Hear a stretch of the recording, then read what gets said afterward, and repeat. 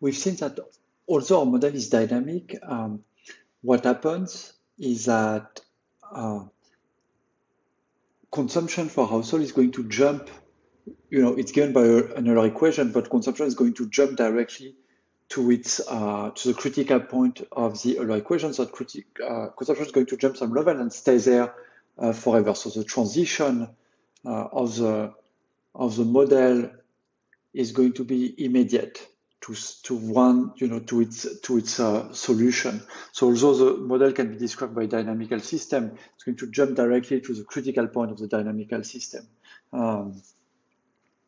And so that's going to, so it means that basically we just have to solve the model as if it was a static model. We'll have a set of static equations to solve, and the solution method is going to be very similar to what we did in the basic model, which was static. So we're going to solve for tightness, market tightness first, using an aggregate demand and an aggregate supply curve. And then once we have tightness, we'll be able to back out the value of all the other variables in the model.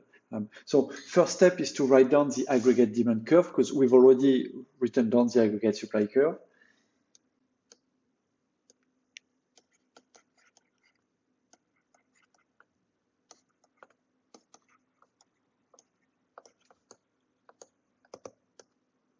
So the aggregate demand curve is going to give the amount of output that's demanded by households, according to their Euler equation. So we know that the output that household demand is 1 plus tau of theta, so is more than consumption, is 1 plus tau of theta times C. So households are always going to buy more services than they actually consume, because some of these services are used for recruiting.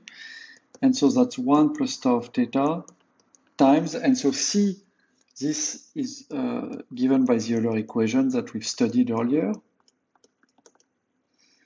So it's 1 plus tau of theta times delta minus R divided by sigma prime 0 epsilon times 1 over 1 plus tau of theta epsilon. Okay, so Y is going to be equal to delta minus R sigma prime of 0 epsilon times 1 over 1 plus tau of theta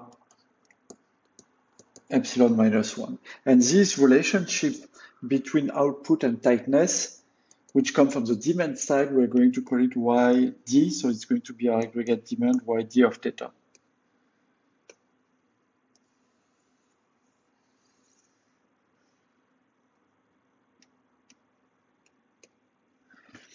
So this is the aggregate demand curve that comes from the Euler equation.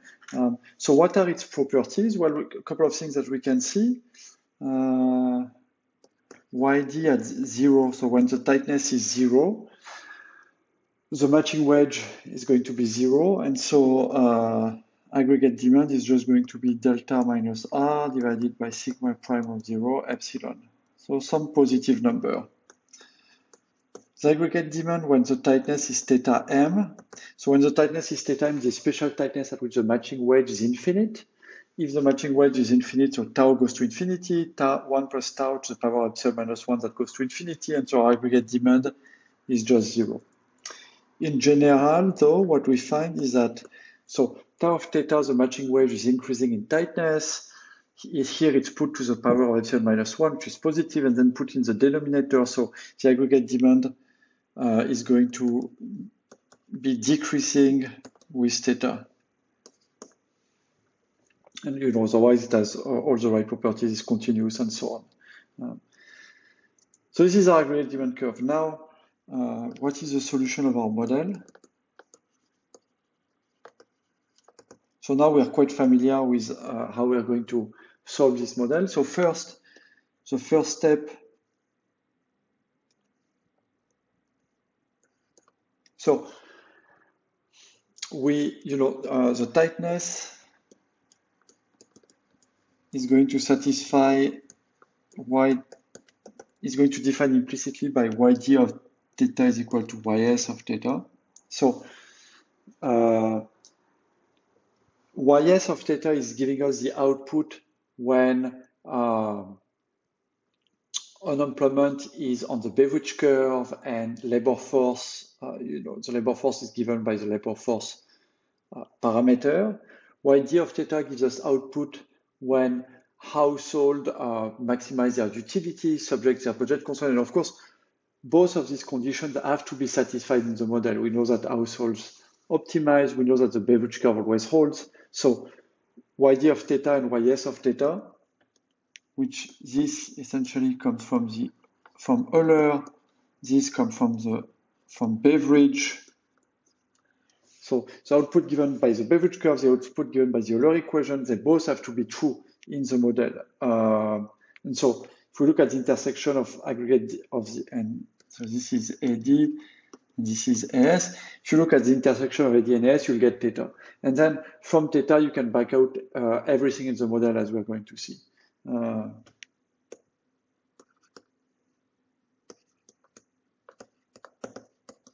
can compute all other variables. Exactly like we did, it's no surprise, it's exactly like we did in the static model. Once we have theta, we can figure out everything else. So, using our standard relation. So the key thing here is to look at the intersection of aggregate demand, aggregate supply to get tightness. So that's very easy, given the work we've done.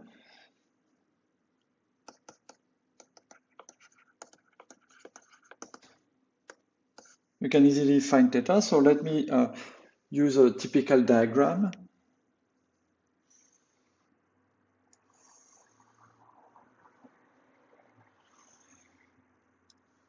So let me have 0 here.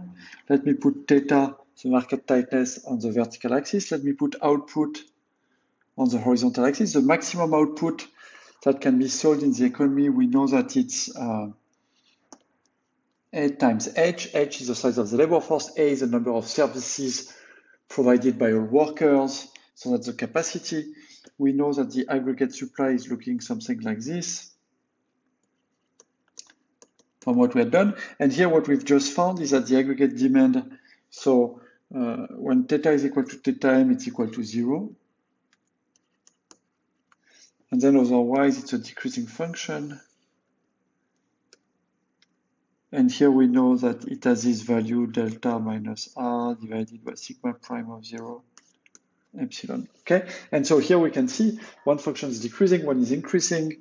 And so we can see that they are always going to cross, and they're going to cross exactly once. So what we learn from this is that our model has a unique solution. This is the theta given by the solution, and this is output given by that solution.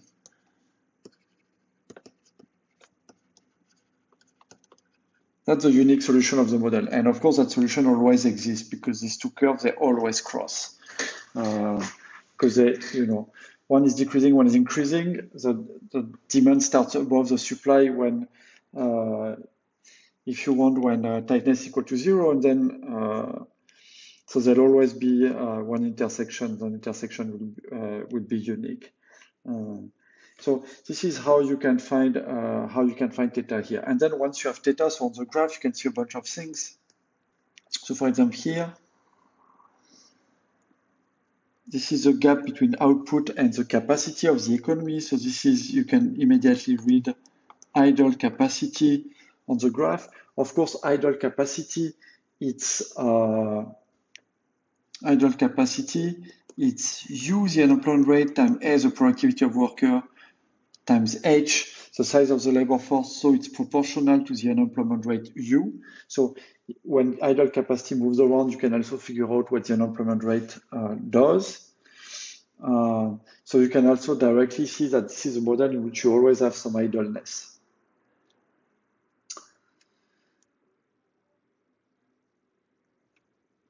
Oh, and the last thing you can do, that's kind of interesting. So here we've computed our aggregate demand. We've set up this key equation that determines implicitly tightness.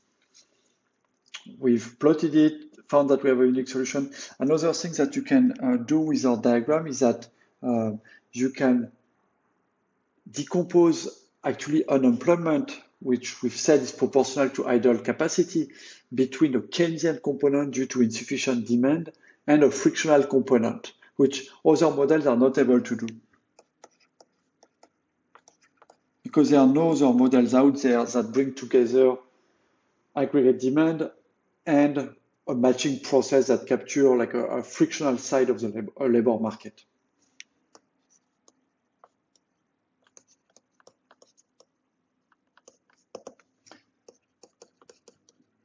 So we have a Keynesian plus a frictional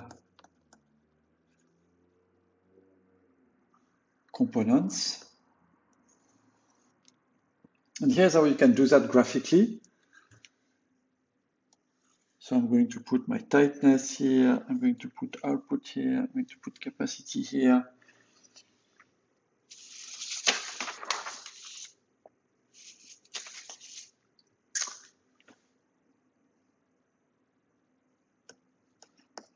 So here, because I want to talk about unemployment, I can just, if I take my aggregate demand and I divide it by A, the labor productivity, I take my aggregate supply divided by A, the labor productivity, I move from aggregate demand, aggregate supply, instead of having them in units of services, I can have them in unit of labor, right? So I can completely do that. So here, because labor and output are proportional, since the production function is linear, so what I can do is I can put, instead of output, I can put employment, which is just output divided by A, and I can put H here, which is just the capacity divided by A, that's my labor force. So then I can have employment that shows up here. I can have a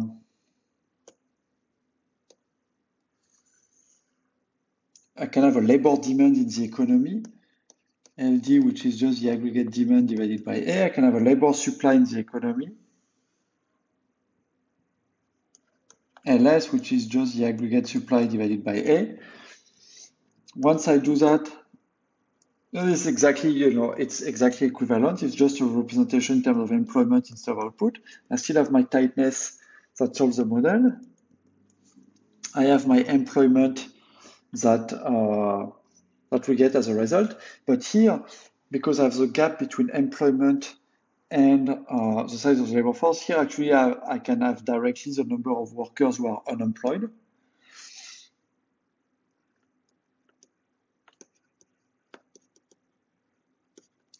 And I can have a decomposition of unemployment in the two components. So let me put here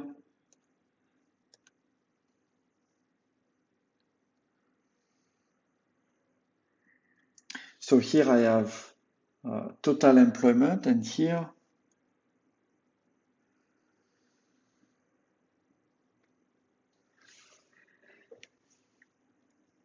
so this is employment. Employment is less than the labor force, which we have here, so we have some unemployment in the model. And you can see two things. So this amount here, this amount of unemployment, you can see that even if the labor demand is vertical, the only reason that the labor demand is downward sloping here, it's because of the matching wage, right? So you remember that the expression for the labor demand, LD, it's going to be delta minus R, sigma prime of 0, 1 over epsilon, 1 over 1 plus tau of theta, epsilon minus 1, and I guess divided by A. So if there was no frictions in the model, so if the recruiting costs were 0, the labor demand would look something like this.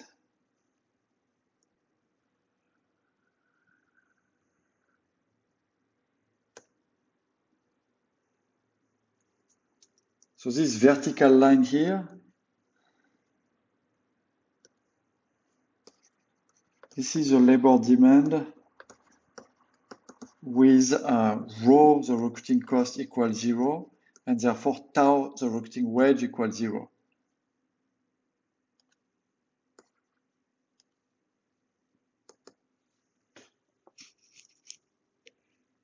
So here's it's when there are no recruiting cost. So if there are no recruiting costs, the labor demand, the aggregate demand, they're completely vertical. They don't depend on tightness. Of course, aggregate demand, labor demand, the only reason they depend on tightness is because they influence how difficult it is to buy services and to find workers. If the recruiting cost is 0, the dependence on tightness disappears. So you have a vertical curve like this. So this first component, the gap between the labor force and the labor demand without recruiting costs, what's it caused by? Well, it's only caused by a lack of aggregate demand in your economy. You know, if you have some unemployment when there are no recruiting costs, the only reason that you have unemployment is because there is not enough demand for labor. So this gap that we have here, this is Keynesian unemployment.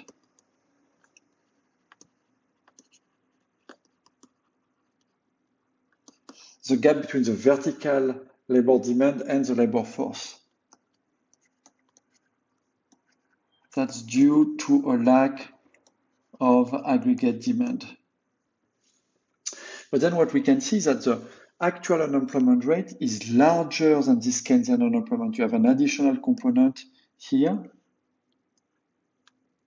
And this exists, as you can see, because the labor demand is not vertical, but is downward sloping.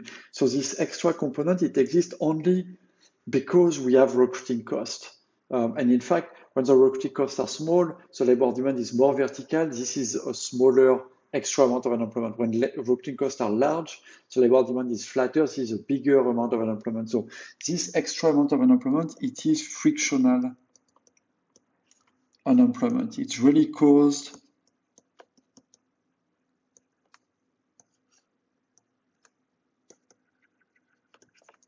by the recruiting cost.